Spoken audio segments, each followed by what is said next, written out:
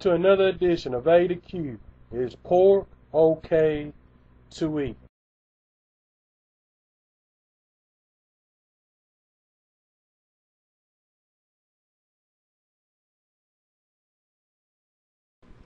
The pig or swine is a very popular food item with most Christians.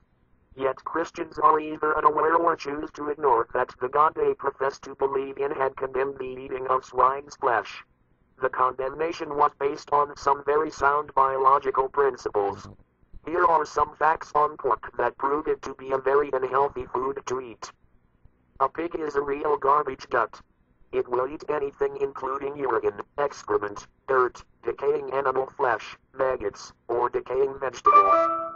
They will even eat the cancerous growths of other pigs or animals. The meat and fat of a pig absorbs toxins like a sponge. Their meat can be 30 times more toxic than beef or venison. When eating beef or venison, it takes 8 to 9 hours to digest the meat, so what little toxins are in the meat are slowly put into our system and can be filtered by the liver. But when pork is eaten, it takes only 4 hours to digest the meat. We thus get a much higher level of toxins within a shorter time. Unlike other mammals, a pig does not sweat or perspire. Perspiration is a means by which toxins are removed from the body. Since a pig does not sweat, the toxins remain within its body and in the meat. Pigs and swine are so poisonous that you can hardly kill them with strychnine or other poisons. Farmers will often pin up pigs within a rattlesnake nest, because the pigs will eat the snakes, and if bitten they will not be harmed by the venom. When a pig is butchered, worms and insects take to its flesh sooner and faster than to other animals' flesh. In a few days the swine flesh is full of worms. Swine and pigs have over a dozen parasites within them, such as tapeworms, flukes, worms, and trichinae.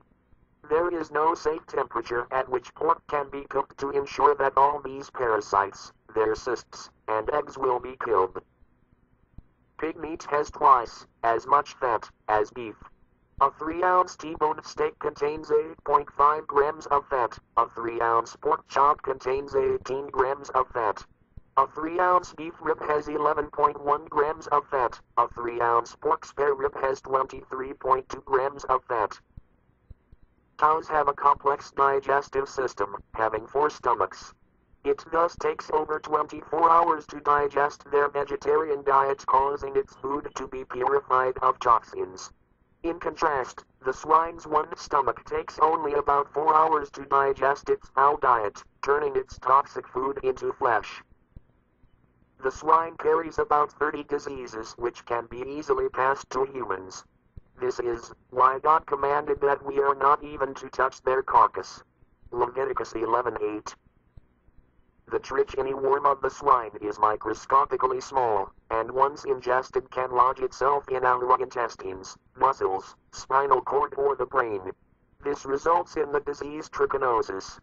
The symptoms are sometimes lacking, but when present they are mistaken for other diseases, such as typhoid, arthritis, rheumatism, gastritis, MS, meningitis, gallbladder trouble, or acute alcoholism.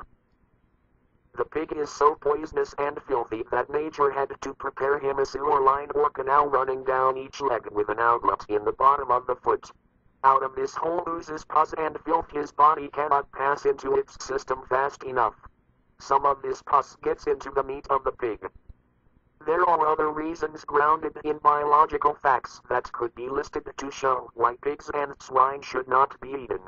But a true Christian should only need one reason why not to eat this type of food, because God prohibits it. And the swine, because it divides the loaf, yet does not chew the cud, it is unclean unto you. You shall not eat of their flesh, nor touch their dead carcass. Leviticus 117:8, Deuteronomy 14:8. Those who say Christ abolished the law condemning pork are motivated by their stomach, not Scripture. The problems with pork are biological, and Christ never changed the laws of biology. Genesis 9:3. Every moving thing that liveth shall be meat for you, even as the green herb have I given you all things. Now does this say that we should eat everything. Is this what the scripture is saying? Let's examine further. Before the flood, God gave no permission for man to eat the flesh of animals. The original diet laid down in Genesis 1:29 and 3:18 consisted of nuts, fruits, grains, and vegetables. This order of things prevailed until after the flood. Then, because of vegetation had been destroyed by the flood, God allowed the use of flesh food for the first time. It was for the purpose that the clean animals had been taken into the ark by sevens and the unclean by twos. Read in Genesis 7:1 and 2. Most Christians believe it to be saying that he's to take 2 by 2. As every song is sung, that Noah took 2 by 2 when God said, take 7 clean and 2 unclean. So therefore Noah had prior knowledge of what was clean and unclean. And you can read that in Genesis 7:1 and 2. Even though Genesis 9:3 seems to be an unrestricted permit to eat any kind of animal, please note that it was not without limits. God said, even as the green herb have I given you all things, in the same way that God had given vegetation. So now he gave flesh, but all vegetation was not good to eat. There were weeds and poisonous plants that could not be eaten. In the same way, God proceeded soon afterward. Read in Leviticus chapter 11, to show that certain animals were not good for food and should definitely not be eaten. It is also interesting to note that this instruction was given to Noah immediately after leaving the ark, since it takes 2, both male and female, to propagate a species, and only 2 of each unclean animal were saved in the ark. It is certain that God did not give license to eat the unclean animals.